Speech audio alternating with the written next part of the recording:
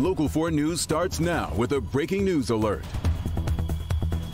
Following breaking news this Friday from Pontiac, the Oakland County Prosecutor's Office says the defendant, Ethan Crumbley, is going to plead guilty to all of the charges against him in the Oxford High School shooting. That guilty plea expected to come at a hearing on Monday morning in Pontiac. The news comes 325 days after the shooting rocked the Oxford community. Sean Lay is live in Oxford tonight getting reaction to the news. We're going to get to him in just a couple of minutes. Let's begin, though, with Karen Drew live in Pontiac with what your sources and other experts are telling you about this decision. Karen. This is a huge development, a major development this afternoon. We are live outside of the Oakland County Jail. Behind me, Ethan Crumbley sits in a jail cell, the accused school shooter. His parents also in a jail cell. This is major because this is a landmark case. If you take a look at all the charges that he has been charged with, one of them is terrorism. No school shooter has ever been charged with terrorism, and that's why all eyes all around the country are going to be looking at how this is handled. So this is the very latest. Ethan Crumbley, as you said, Devin, he is due in court Monday morning at 8:30. We are hearing from the Assistant Prosecuting Chief, David Williams. He has confirmed that he has been told Crumbley will plead guilty to 24 charges. Those include numerous felony charges, murder, and that terrorism charge. That is a major deal. That has never been charged. No one has ever pled guilty to that charge. And obviously he is being charged as an adult. The victims were notified this afternoon. We've been talking with parents in Oxford. There's a little bit of a gasp. They said, oh my goodness, I can't believe this is happening as we approach that year anniversary. They're obviously looking for closure, and so are law enforcement officials. We did catch up with Oakland County Sheriff Mike Bouchard. This is what he had to say about today's breaking news. It's obviously a relief to the victims and the community at large is the most important thing for me and for all of us, because, you know, this is heavy, and we'll never change the outcome, and it will always be with them, but at least not to have to go through the pain of painstakingly seeing every bit of evidence and every bit of video and all of the things that would be horrific, again, to be as part of the process. And you know, that's what a lot of the parents are telling me. I've been texting all this afternoon with so many Oxford parents, and they said, you know, we want some sort of closure. We don't want to go through this trial. Obviously, there's a legal question of how would this affect the parents' trial as well. We have a legal expert joining us at 6 o'clock to take a closer look at that. But major developments here in Pontiac. Obviously, parents are talking about this, so we're going to send our coverage over to Oxford High. Sean Lay has been talking to people so close to the situation, obviously breathing a little bit of sigh of relief. But again, this is just an expected plea. We don't know exactly what's going to happen Monday morning, Sean.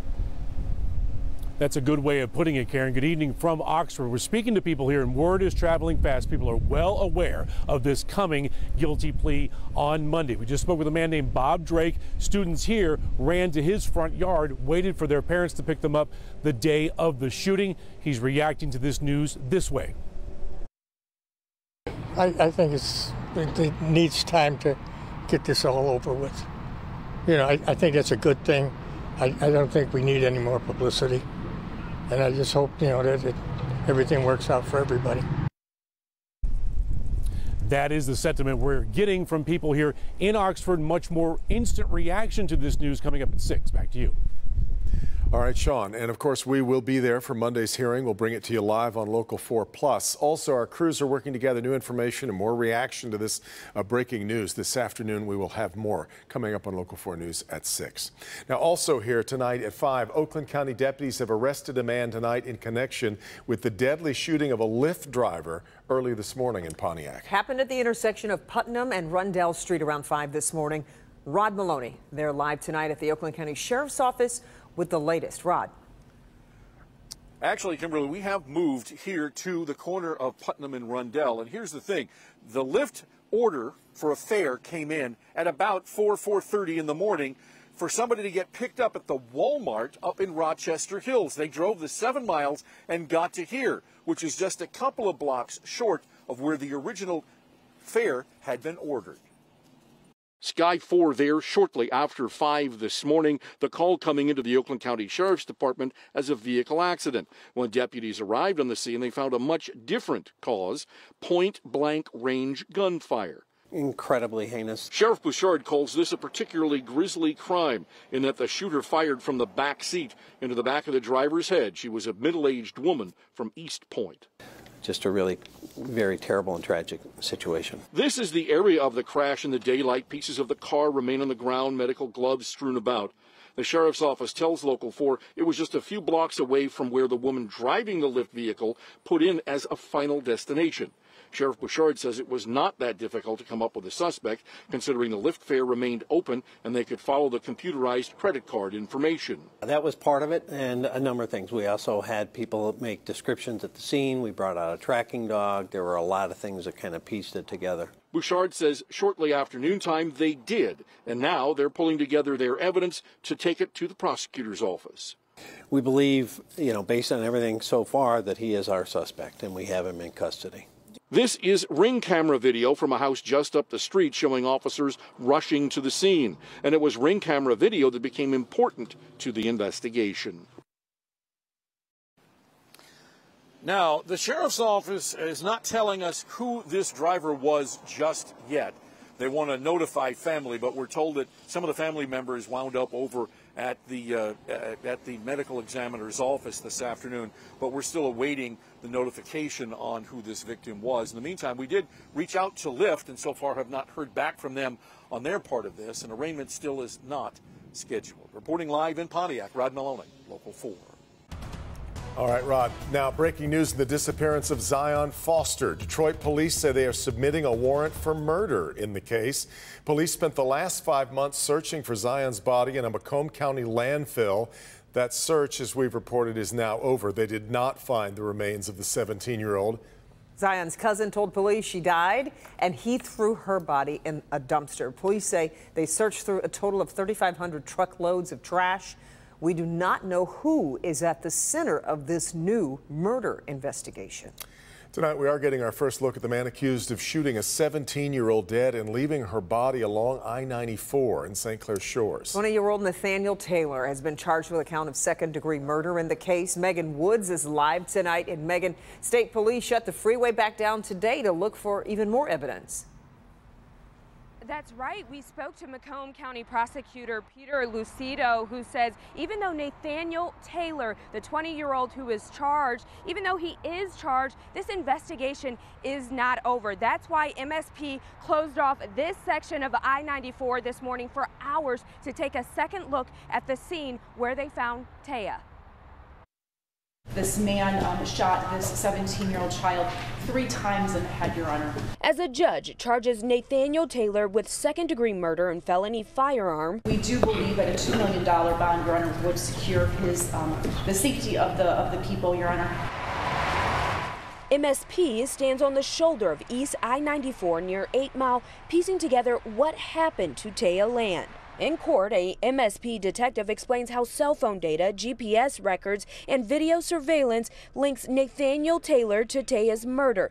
It's alleged the two first met on an app, and he picked her up around 3:20 in the morning. Mr. Taylor traveled from his residence in the area of Southfield, crossed over to Edmore Street in Detroit, pick up Miss Taylor, traveled around for a couple of minutes before getting on eastbound I-94 near 8 Mile. Macomb County Prosecutor's Office says the two got into an alleged argument and Nathaniel pushed Taya out his vehicle and shot her. GPS data shows he stopped on the freeway for about 4 minutes. The 9mm gun used was found in pieces at Nathaniel's home in Southfield. His brother also has several firearms at his home and also helped take part in discarding the additional portions of the gun, Your Honor, that we are still looking for. The county prosecutor says there could be more charges like accessory after the fact, but again, this is still in the beginning stages. It's still under investigation and they can't move forward until they get that information. He also commended the police work that got them to this point. So Nathaniel Taylor will be back in court next week. Live in St. Clair Shores, I'm Megan Woods, Local 4. Now, forewarn weather with cutting-edge technology for the most up-to-the-minute forecast in southeast Michigan. Well, the views right now are stunning. Look at these. This is live pictures from Skybridge, Michigan and Boyne Falls. And we're going to be checking out these beautiful shots over these next 90 minutes of news. Our Paula Tutman is also going to take us across the bridge live in just a little bit. It's just beautiful. It is gorgeous up north right now, and pretty nice here in Metro Detroit today, too, especially compared to where we've been the rest of this week. This is true. Just beautiful shots, though, from Drone 4. Let's get over to Brian Sherman and a look at what's shaping up to be a great weekend. Hi, Brian. Hi there, Kimberly and Devin. You know, I only come into town when the weather is good. At least from what we've had already earlier this week. Lots of sunshine, warmer temperatures. Tower cam from Windsor looking across the river. Plenty of sunshine, blue skies. We made it to 70 degrees today here in Detroit. We're sitting at 70 right now. 69 in Howell, 66 right now in Pontiac, and also 70 degrees working into Adrian. Compared to where we were this time yesterday, we're running 15 to 25 or almost 30 degrees warmer today, and it looks like that warm weather is going to hang around into the weekend as well. Plenty of sunshine, a little bit of high cloud cover, but we'll talk about how long this warm weather is going to last and our next chance of rain that's on the way. Your full forewarned forecast coming up in just a few minutes. Okay, Brian, thank you. Testimony concluded today in the jury trial of 3 men charged in Governor Whitmer's kidnapping plot. Closing arguments and jury deliberation will begin Monday and will likely last the entire day. Joseph Morrison, Pete Musico, and Paul Ballar are all accused of aiding a plot to kidnap the governor. The 3 men are among several from Michigan affiliated with the Wolverine Watchmen, which is a group accused of plotting various acts of violence across the state.